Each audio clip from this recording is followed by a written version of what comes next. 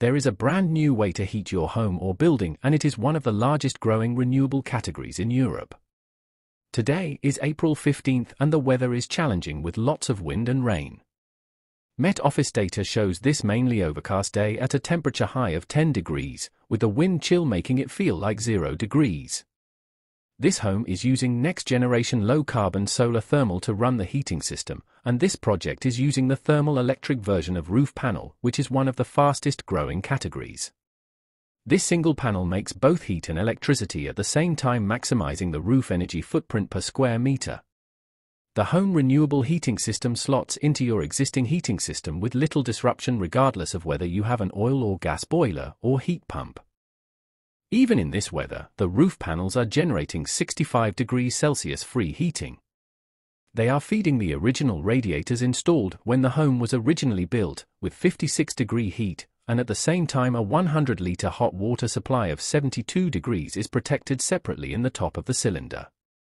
This is a typical Irish home with a pre-existing oil boiler, but it also has a 4-kilowatt electric boiler as an extra option.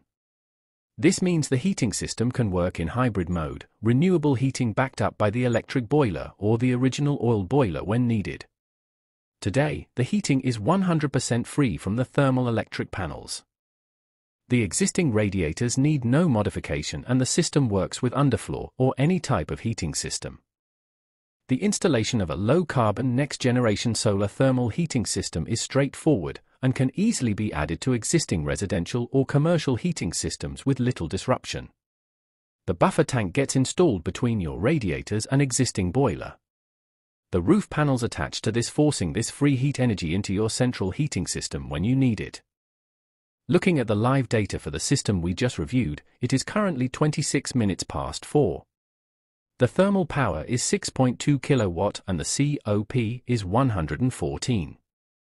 And of course the home is toasty warm, and today, that was completely accomplished just using natural daylight. Heat is the single biggest user of energy in our buildings, totaling 80% of all energy consumed, with 64% of all energy just for heating alone.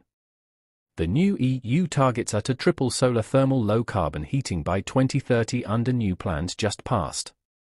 The main reason solar thermal low-carbon heating is now a cornerstone of EU action is shown in the annual efficiency data.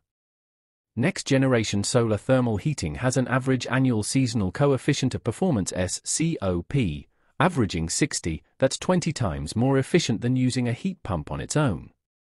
In addition, solar thermal has the highest efficiency in cold frosty weather, whereas heat pumps are at their lowest efficiency. Jumping back to that live data, but now the time is 20 to 8 at night. We can see the system is still running, albeit it is down to 2.3 kilowatt output, as it will be dark in 40 minutes.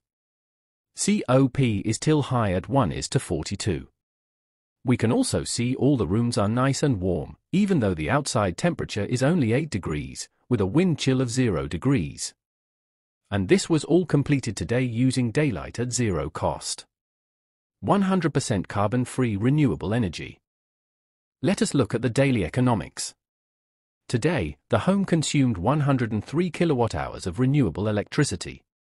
Heating was 100% renewable solar heating, saving about €30. Electricity is split typically 50-50 between normal electricity usage and EV charging. Electricity not purchased is 51.58 kilowatt-hours, which is a saving of €15, and EV charging of 51.58 kilowatt-hour has a petrol saving of €45, which adds 343 kilometers of range. The total saving was roughly €90 with no money spent on energy today. To get a winter view of performance, we are switching dates back to the 2-week cold snap at the end of November. Temperatures were about -5 at night, and barely went above 0 degrees during the day. One main advantage of next-generation solar thermal heating is that the efficiency increases with the amount of available light, regardless of the outside temperatures. This means that you get the highest performance and the lowest energy bills in cold frosty weather, or possibly none at all. This is the live data for 29th of November at 12 noon. We can see strong performance as this technology is a light harvesting technology. The system is running at 7.0 kilowatt of heat output. The COP is high at 1:129. Again, today, this house is being heated solely by the solar thermal system. As it is well below freezing each night, the home may need to top up at night from the electric boiler. As the home also produced 56 kilowatt-hours of its own electricity today, and stored it, it could easily run the electric boiler for 21 hours at no cost. Let us look at the daily economics. Today, the home consumed 56 kilowatt-hours of renewable electricity. Heating was 100% renewable solar heating, saving about €40. Electricity is split typically 50-50 between normal electricity usage and EV charging.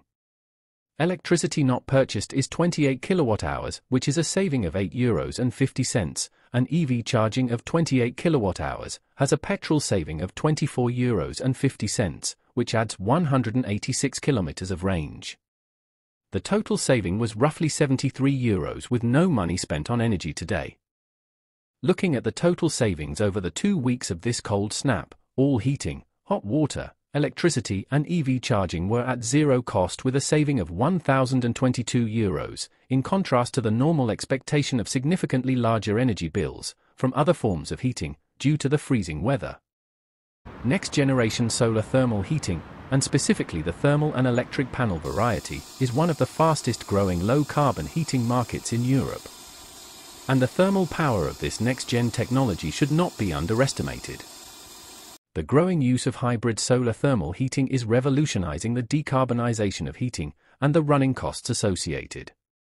With simple retrofitting steps for existing buildings, it's not surprising the speed at which the sector is growing. For more information, click on the QR code or go to the website, select products and then Solar Central Heating.